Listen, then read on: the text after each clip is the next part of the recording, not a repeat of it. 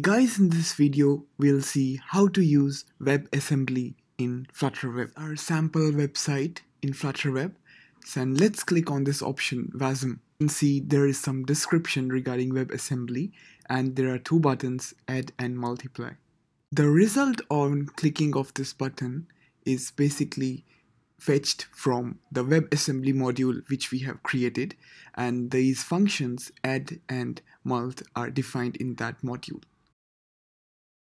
On the link webassembly.studio, select your choice of language, C or Rust.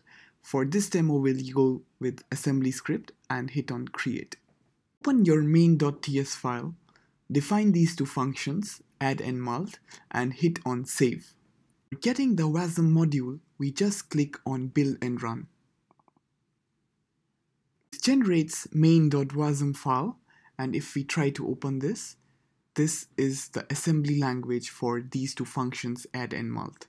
Testing via JavaScript, we load the module using instantiate streaming and finally call our function mult with the parameters 3 and 3.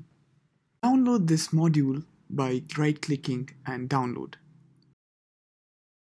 We install the package WASM interop.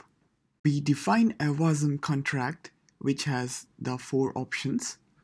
Then we create a WASM loader which extends that contract.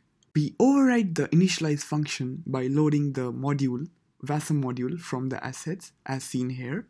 Compile the loaded WASM module using from buffer async, which is from the package WASM interop.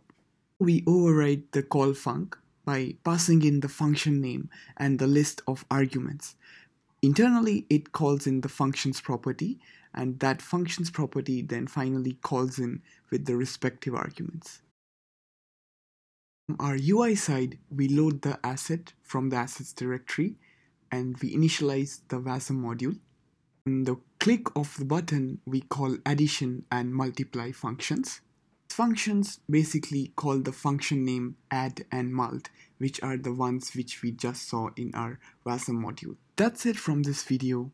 Thanks guys for watching, and bye bye.